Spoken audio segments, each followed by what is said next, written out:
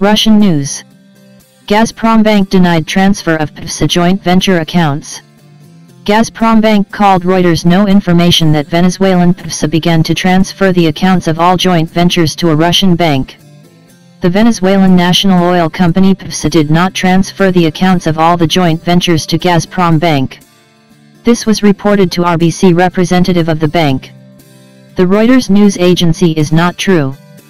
Being one of the largest oil companies in the world, PDVSA has open accounts in many large banks, including international ones, said RBC's interlocutor.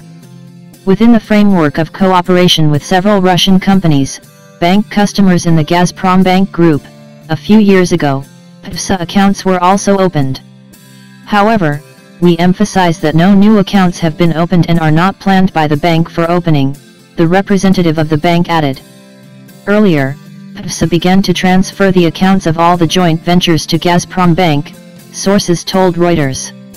The company's internal documents also noted that PDVSA requires Equinor, French Total, and American Chevron to determine whether they will continue to participate in joint projects.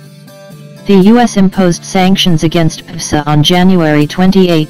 Washington froze the company's assets for $7 billion. Finance Minister Stephen Mnuchin noted that the subsidiary of Venezuelan company Citgo Petroleum, which operates in the States, can avoid restrictions if it does not transfer funds to PDVSA.